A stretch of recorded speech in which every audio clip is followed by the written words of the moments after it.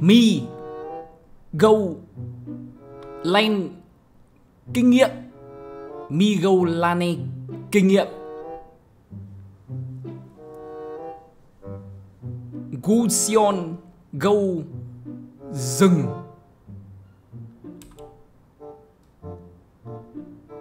O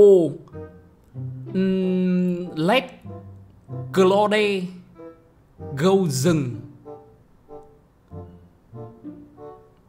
We đủ lane rồi. No lane cho ông.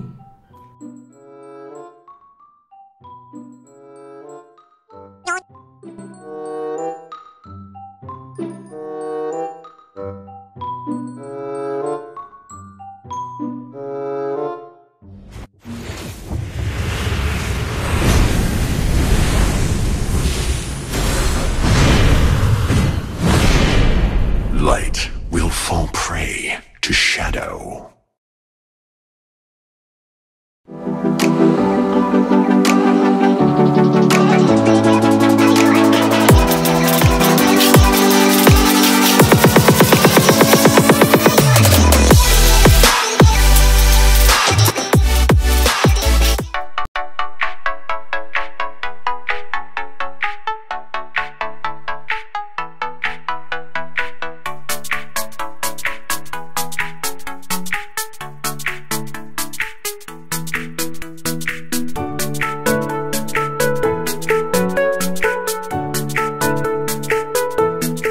What's up, xin chào anh em đã quay trở lại với thế giới Mobile Legends ở channel của Tốp Mỡ. Và nếu như anh em để ý cái hoạt cảnh phòng chờ xuất hiện khi mà Mỡ lựa chọn cho mình đó là cái trang phục của cái vị tướng ARGUS, cái trang phục hậu duệ hắc long, cái trang phục thuộc cấp độ hội viên đánh sao, thì khẳng định với anh em rằng là cho đến thời điểm hiện tại Mỡ có thể khẳng định rằng hội viên đánh sao là cái trang phục đẹp nhất của cái vị tướng ARGUS này, khi cái cách xuất hiện của cái vị tướng ARGUS cực kỳ ngầu lòi với ngoại hình đúng kiểu chú quỷ gồm 6 cánh luôn anh em ạ. Và nếu như anh em không biết là chú quỷ nói chung là cũng 6 cánh, là bao gồm 2 cái cánh to và 4 cái cánh to và 2 cái cánh ở bên dưới. Ở trong trận đấu này Mỡ sẽ đi lại đối đầu với cái vị tướng tổng lư tử long này. Nói thật với anh em là ở thời điểm hiện tại sau một cái quá trình chỉnh sửa khá nhiều thì ARGUS này, Mỡ này băng chỗ anh em này, lướt lên đến từ lưu tinh kiếm này, chọt nhẹ lưu tinh kiếm này và có đi cho mình đó là cái chiến công đầu hạ gục đi được cái vị tướng tổng lư tử long. Thật ra là lướt lên đến từ cái lần tái kích hoạt thứ 2 của chiêu 1 nắm tay quỷ dữ và lưu tinh kiếm là chọc. Ui, khẳng định với anh em là bây giờ không biết anh em thấy như thế nào, chứ Mỡ khẳng định với anh em ở thời điểm hiện tại thì ARGUS đang là một trong những cái chất tướng đấu sĩ có khả năng solo lane ổn.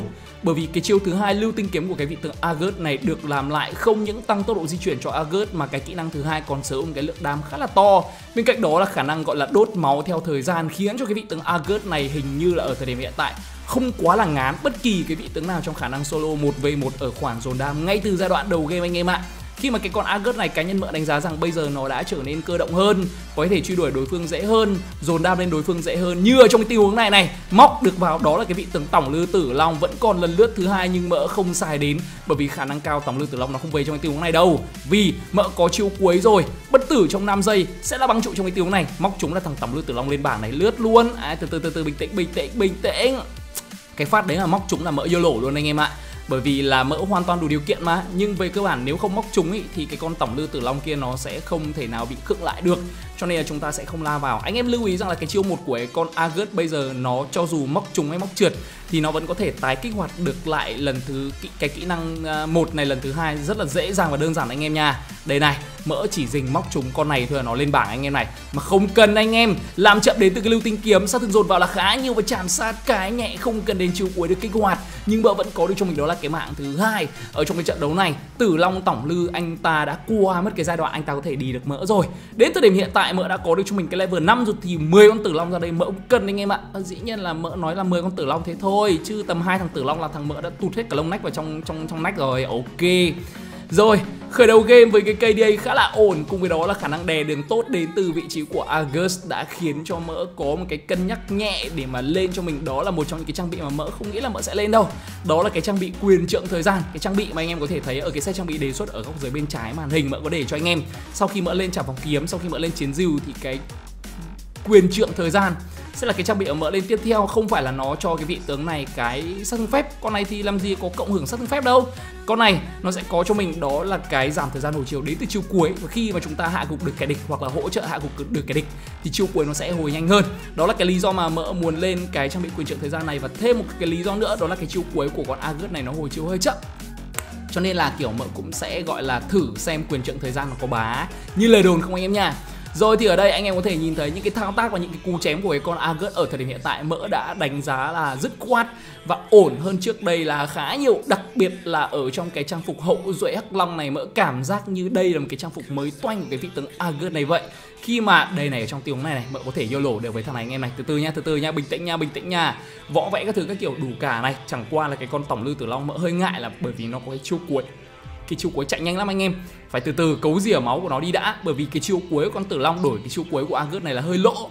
Chiêu cuối của mỡ hồi chiêu lâu hơn nhiều, cho nên là không liều được ở trong cái tình huống này đâu. Rồi, lính sẽ là vào. Chiêu 1 của mỡ đang ở trong trạng thái hồi chiều. Mỡ có nội tại, mỡ chém được thằng tổng lư tử long là mỡ va chạm luôn anh em nha. Ở đây này, có sự can thiệp của Lancelot nhưng đấy, tử long anh ta kích hoạt cái chiêu cuối của anh ta đi ngay lập tức. Anh ta lùi được về, tránh khỏi một cái pha ganh đến từ cái vị tướng Lancelot. Nhưng mỡ biết là anh ta sẽ không về đâu. Ở trong cái tiêu này mỡ móc được là tổng lư tử long lên bảng. Anh ta hết chiêu cuối trong cái tiêu này, anh ta gấp mỡ vào và mỡ bật chiêu cuối lên, thêm cái chạm sát nhẹ hạ gục đi cho mình, đó là tổng lư tử long bên phía của tình bạn mạng thứ 3 của mỡ ở trong trận đấu này. Cái con ARGUS này thì mỡ khuyên với anh em ý là ngoài cái việc gọi là có cho mình đó là một cái lối chơi cũng như là set lên đồ chuẩn, thì cái con ARGUS này thì mỡ khuyên anh em nên có cho mình một cái bảng ngọc nó mang tính chất YOLO là hơn anh em nha. Nhiều anh em sẽ nói rằng là chơi cái con ARGUS này thì vẫn nên bảng sát thủ điểm tài năng liên sát, còn mỡ thì không nghĩ là như vậy đâu anh em ạ. Cái con ARGUS này thường là nó sẽ đi solo lane đúng anh em, cho nên mỡ sẽ chơi YOLO lắm anh em ạ. Cái con ARGUS này thì mỡ sẽ lên đó là cái bảng ngọc sát thủ điểm tài năng tách biệt hơn. Bởi vì là nói thật với anh em ý, cái con ARGUS khi mà nó đánh nhau ý thì thường là nó sẽ phải có chiêu cuối, anh em hiểu không ạ? Mà chiêu cuối của ARGUS là auto hồi máu cho cái vị tướng này khi mà nó chém còn gì nữa. Độ cơ động của ARGUS là khỏi phải bàn. Cho nên là mỡ nghĩ rằng với cái con ARGUS này anh em hoàn toàn có thể sử dụng cho mình đó là cái điểm tài năng tách biệt để mà dồn đam lên kẻ địch đau hơn, nó ok là hơn rất là nhiều so với cái điểm tài năng kia anh em ạ. Ở đây này có một cái pha chọc đến từ vị trí của mỡ, nhưng tốc biến là đến từ vị trí của God, anh ta đã lùi lại. Mỡ sẽ tiếp tục lần 2. Cái kỹ năng nắm tay quỷ dữ của mỡ đã được hồi, lưu tinh kiếm của mỡ cũng đã có sẵn. Bởi vì anh em phải biết ý, là cái điểm tài năng liên sát nó sẽ cho cái con ARGUS này tốc độ di chuyển với cả hồi máu đúng không? Nhưng bản thân bộ kỹ năng của con ARGUS nó cũng cho cái vị tướng này tốc độ di chuyển với cả khả năng hồi máu rồi. Nó có mất máu đâu anh em. Cho nên là cái lời khuyên của mỡ dành cho anh em ở đây là anh em hiểu về meta nó sẽ tốt hơn rất là nhiều. Ở đây là cờ linh, hack lão anh em ạ. Nhưng tốc độ di chuyển của mỡ là khá cao và mỡ có chạm sát trong cái tình huống vừa sau và cờ linh lên bảng đếm số. Nói chung là ở cái con ARGUS này ấy, là nó đã được tăng rất nhiều sức mạnh đến từ cái khả năng truy đuổi và khả năng dồn đam rồi, cũng như khả năng hút máu luôn, hồi máu luôn anh em ạ. Cho nên là chúng ta sẽ không cần đến điểm tài năng liên sát nữa, mà chúng ta sẽ cần đến cái điểm tài năng tách biệt tăng thêm 6% sát thương khi mà chúng ta tấn công kẻ địch một mình. 6 hay 8% mỡ không nhớ lắm, nhưng khoảng đó từng đấy phần trăm là cái con số nó không hề bé đâu các anh em ạ. Rồi, trong trận đấu này thì mỡ đang khá là xanh chín đây. Và như anh có thể nhìn thấy cái ngoại hình đến từ cái trang phục của cái vị tướng ARGUS này, đó là cái trang phục hậu duệ hắc long, thì cá nhân mỡ cho rằng là nó không có quá là nhiều thay đổi in game. Nhưng rõ ràng là cái hoạt cảnh xuất hiện ở phòng chờ có thể nói là quá tuyệt vời. Ở đây mỡ có chiêu cuối này, nhưng mà nói thế chứ ở trong game nhìn cũng ngầu mà anh em. Trong game nhìn mỡ cảm giác cái kiếm của ARGUS nhìn lực hơn hẳn. Để mỡ có một cái tình huống mỡ đang muốn nhìn con God, mỡ thấy thơm quá anh em này. Móc vào đến từ cái nắm tay quỷ giữa, chọc làm chậm đến từ cái lưu tinh kiếm nha. Bật chiêu cuối quỷ giữa bất diệt lên vả cho team bạn như con. Và đó là God, và đó là Kling đã phải lên bảng điểm số trong chưa đến 5 giây khi mà chiêu cuối của mỡ được kích hoạt. Và đó là cái mạng thứ 7 của mỡ ở trong trận đấu này, để cho anh em thấy được rằng sức mạnh của con ARGUS ở thời điểm hiện tại. Nói chung là cái con ARGUS này mà gặp những cái đứa nào mà nó ít cái sự chạy thoát ý, thì nói thật với các ông ấy là nó chọc như con luôn. Mà nói thật với anh em là nhìn cái con ARGUS này thấy nó lao vào ấy, thì mỡ nghĩ là ít cái người chơi nào mà người ta có suy nghĩ, người ta đủ kinh nghiệm ấy, là người ta dám đứng lại đánh 1v1 lắm. Mà thường ấy chơi cái con ARGUS này người ta sẽ phải tính xem là cái con ARGUS đấy nó lao vào như thế là nó có chiêu cuối hay không, và làm như thế nào để câu kéo đi cái chiêu cuối của nó, kiểu là như vậy anh em ạ. Chứ không chỉ đơn thuần là thấy cái con ARGUS là lao vào đánh hoặc lao vào chạy đâu. Bởi vì nói thật với anh em ấy là nếu như mà anh em thấy team bạn mà chơi theo kiểu chán đò quá ấy, hoặc là kiểu team bạn chưa giành về game, anh em hoàn toàn có thể cầm cái con ARGUS này là cực bá. Anh em có thể đi đè lên, anh em có thể gọi là đi ngồi trên đầu trên cổ team bạn là rất dễ dàng. Trong tình huống này là đến từ vị trí của 3 thành viên team bạn là khá đông, khiến cho Mỡ hơi nhùm chân, Mỡ phải lùi về ở trong cái tình huống này. Thật ra là team Mỡ pick tường như thế này thì rất dễ bị team bạn counter này. Bởi vì như anh em đang thấy đúng không ạ, team Mỡ là bao gồm 5 thành viên toàn sát thương vật lý mà thôi. Cho nên lát nữa nếu như mà mấy cái con tanh ý, mà nó lên mấy cái trang bị cứng cứng kiểu như giáp gai hay là cái băng thạch ý, thì nó là một cái vấn đề cực kỳ là vấn đề luôn anh em ạ. Và đánh sẽ rất là khó. Trong cái tình huống này Mỡ đang cân nhắc đến cái việc nhồng ra. Mỡ sẽ nhồng ra trong cái tình huống này nha. Bớ được vào đó là kênh. Mỡ bật chiêu cuối lên, lao thẳng vào giữa đuôi 4 thành viên phía team bạn. Nhưng mà chạy với hay quá, hạ gục đi được đó là cái vị tướng kênh rồi. Và sau đó lùi ra là khá dễ dàng. Chiêu cuối tổng lư tử long, anh ta lao vào Mỡ nhưng anh ta hất không được. Anh ta hất cái anh chàng nhu dòng, Mỡ thoát được khỏi cái tình huống vô cùng hiểm nghèo ở trong cái pha xử lý vừa xong. Và sau đó tiện tay ăn đi luôn cho mình đó là cái bùa xanh. Quay ngược trở lại giao tranh luôn anh em ạ. Không có gì phải ngại ngần cả. Nhưng mà nói thế thôi, quay lại được cái lông nách à, team bạn tập trung đông nhá. Team bạn tập trung đông quá các ông. Từ từ nha anh em, từ từ nha. Rồi, cái tình huống này bắt đầu cảm giác như hơi khó chơi này. Team bạn là có khá nhiều hiệu ứng khống chế khó chịu anh em ạ. Cho nên là trận đấu này Mỡ đang chưa biết sẽ phải đánh như thế nào. Mặc dù ở thời điểm hiện tại đang là phút thứ 10. Nói chung là cái khoảng thời gian đầu game là cái khoảng thời gian vất vả nhất của cái con ARGUS này thì nó cũng đã trôi qua rồi. Anh em ạ. Cho nên là ở thời điểm này chắc là chúng ta sẽ cần phải lên thêm những cái trang bị để mà khắc chế một số cái vị tướng có khả năng hồi máu cũng như là ấy, mà Mỡ lại cần thêm tốc đánh. Cho nên là cái trang bị tiếp theo mà Mỡ lên sẽ là cái trang bị gọi là hải thần chiến kích, và cùng với đó là cái súng nộ năng để chặt những con như kiểu Johnson. Và dĩ nhiên cái set trang bị này là cái set trang bị mà Mỡ lên tùy tình huống. Bởi vì nếu như mà anh em cảm giác như anh em đánh phải team nó mà đánh không vào máu ấy, anh em có thể cân nhắc cầm cái kiếm diệt quỷ, hoặc là anh em có thể cân nhắc cầm cái gươm tuyệt vọng cũng được. Đó, nhưng mà cái set trang bị này là cái set trang bị mà Mỡ nghĩ là về cuối game có thể chơi được. Còn nếu như mà cuối game mà chúng ta chơi không ổn thì chúng ta bán giày đi, chúng ta bán cái quyền trượng thời gian đi, chúng ta sẽ lên 2 trang bị, đó là cái gươm tuyệt vọng và cùng với đó là cái kiếm diệt quỷ, thì cái lượng đam cũng như là cái tốc đánh và tốc độ di chuyển của chúng ta nó sẽ ổn định hơn khá là nhiều. Đó là cái lời khuyên cũng như là chia sẻ của Mỡ. Còn thì bây giờ chúng ta vẫn cứ ok la với set trang bị như thế này là được. Team bạn hình như có vẻ như là họ đang không có ý định muốn giao tranh, mà họ đang muốn giao tranh tổng ở trong cái trận đấu này. Team bạn có những cái chất tướng mà Mỡ đánh giá là có thể tạo ra sự đột biến nha. Ví dụ như Johnson này, ví dụ như Hurley này. Đó, vừa mới nói xong giao tranh đã được nổ ra. Và thế là Clot team Mỡ lên bảng đếm số. Anh ta bị Johnson tông thẳng vào mặt. Mỡ cần phải tránh trong cái tình huống này nha. Và tôi thấy anh em nói kiểu không lệch phát nào luôn. Team bạn đang là những cái người chơi có khả năng tạo ra gọi là cái sự đột biến là quá kinh khủng các ông ạ. Bây giờ kiểu Mỡ thân cô thấy cô rồi, team của Mỡ đang gặp cái vấn đề là không có một tí lượng sát thương lượng sát thương phép nào cả. Đánh đang là khá là khó khăn. Trong cái tình huống này thì team bạn đang nhồng vào, họ lấy đi cho mình đó là cái bùa. Tôi đứng tầm này hơi ngu rồi, nhưng thôi không sao. Trả đam, Mỡ đang dồn vào. Bị tông xẹ. Team bạn tầm này là bắt đầu họ có những cái bước chuyển mình rồi này anh em này. Thanh niên Ruby này nãy giờ toàn đi lẻ anh em ạ. Để Mỡ chat auto report này. Thanh niên Ruby này toàn đi lẻ các ông ạ. Bực mình thực sự luôn. Hình như bố Ruby này có cái gì để nó bất mãn với cái team Mỡ từ đầu game đến giờ anh em ạ. Đó, tao cho thua gặp thằng Ruby chôn game rồi các ông ạ. Chết Mỡ rồi, team này đánh nó đã ít khống chế mà lại còn gặp Ruby chôn team nữa thì chơi cái quần đùi. Nãy giờ Mỡ mới để là team Mỡ ít khống chế thật.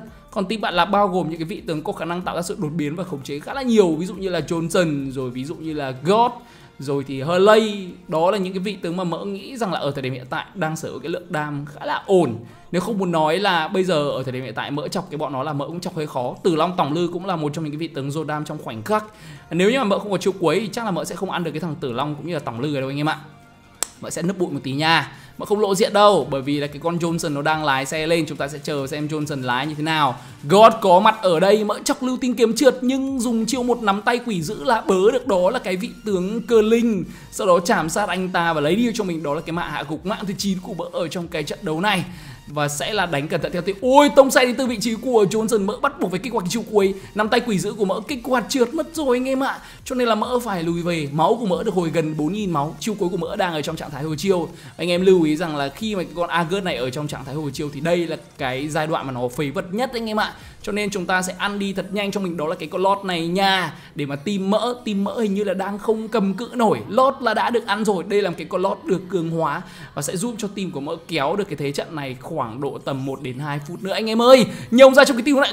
Thôi bỏ Mỡ rồi. Đánh nó hổ báo quá anh em nhờ. Đánh nó hổ báo quá. Cho nên cái tình huống vừa xong Mỡ quên mất rằng mình không có chiêu cuối. Mỡ đã phải lên bảng đếm số. Nhưng trong quá trình Mỡ lên bảng đếm số, lót của team Mỡ đã đẩy nát bét cái trụ đường dưới. Và team bạn thì lại không về đép ở trong cái tình huống đấy. Mỡ lướt lên chạm sát cái nhẹ, có được mạng đến từ vị trí của xạ thủ Kling và qua đó mang về cái KDA 12 ở trong trận đấu này. Mỡ, ui, tôi hừng cái chiêu cuối này hơi thốn các ông ạ. Lùi nha. Đau. Khá là thốn đến từ vị trí của cái anh chàng Hurley, một trong những cái chất tướng pháp sư có thể nói là có khả năng bắt lẻ khá ổn ở thời điểm hiện tại. Nhưng mà biết làm nào rồi anh em, lượng sát thương may là không đủ, chứ cái phát vừa xong là không mình cũng mất béng cái chiêu cuối luôn rồi anh em ạ. Cần lùi về trong cái tình huống này nha. Máu của Mỡ khá thấp nhưng mà Mỡ biết rằng Hurley anh ta đã sử dụng cái kỹ năng dịch chuyển lên, cho nên là anh ta không bắt được Mỡ ở trong cái tình huống vừa xong. Sẽ là ăn đi cho mình đó là cái con cỏ tung tăng này và đang cân nhắc xem sẽ là di chuyển như thế nào. Khả năng cao là sẽ lấy đi cho mình đó là cái bùa xanh các ông ạ. Đâu cái bùa đỏ ăn không, hay là để cho cái con ấy nó ăn nhỉ? Thôi ăn bùa đỏ đây anh em ơi. Bởi vì là cái lượng đam bây giờ khẳng định với anh em cá nhân Mỡ thời điểm hiện tại với cái lượng đam này đang là cái lượng đam lớn nhất bên phía của team Mỡ. Những cái cú chém cực kỳ lực đến từ vị trí của ARGUS và Mỡ cũng khá tự tin khẳng định rằng cái con ARGUS ở thời điểm hiện tại có khả năng dồn đam khá là ổn đấy anh em ạ. Và nếu như mà kiểu team bạn cứng quá thì có khi cũng phải bán quyền trượng thời gian và bắn dày để lên cái gươm tuyệt vọng với cả kiếm diệt quỷ thật đấy anh em ạ. Cái kiếm diệt quỷ thì cho cái con ARGUS này đó là cái khả năng dồn đam lên những cái mục tiêu máu nhiều và tăng tốc độ tấn công, kèm theo đó là một tí hút máu luôn. Còn cái gươm tuyệt vọng thì sẽ cho ARGUS cái lượng đam nhiều nhất, và cùng với đó là cái gì anh em? Cùng với đó là cái 5% tốc độ di chuyển. Nói chung là ARGUS nó sẽ di chuyển nhanh hơn. Nhưng ôi, tông say đến từ vị trí của Johnson. Thôi Mỡ biết team Mỡ đánh nhau là như thế nào rồi anh em ạ. Tuyệt bố nó vọng rồi. Chiêu cuối của đó là cái vị tướng Claude được xây. Mỡ ở phía ngoài này hạ gục đi được đó là cái anh chàng Di Long tổng lư tử long. Nhưng ấy cho Mỡ ra. Ấy yeah. Ui chạy. Đủ. Ông có chạy được anh em ơi. Đam dồn là thốn quá các ông. Team bạn hình như là bắt đầu họ có những cái động thái họ lật được kèo rồi thì phải anh em ạ. Họ đang đánh với một cái đội hình rất là khó chịu. Cái con Johnson kia nó lên gần như là full đam vật lý, full thủ vật lý luôn anh em ạ. Cho nên cảm giác chọc nó không hề thốn một chút xíu nào cả. Mặc dù cái lượng đam của Mỡ đang dồn vào là khá thốn ở đây. Trời ơi, lưu tinh kiếm chọc vào. Nhưng Harley anh ta sử dụng cái chiêu thứ hai dịch chuyển ma thuật. Anh ta dùng lên để anh ta check map thôi. Sau đó anh ta lùi về. Mỡ biết điều đó. Ở đường dưới Mỡ sẽ đẩy một chút xíu nha. Khả năng cao trận đấu này đi đánh nhau không lại team bạn có khi phải đi đẩy nhà anh em ạ. Chứ tầm này đi đánh nhau không được.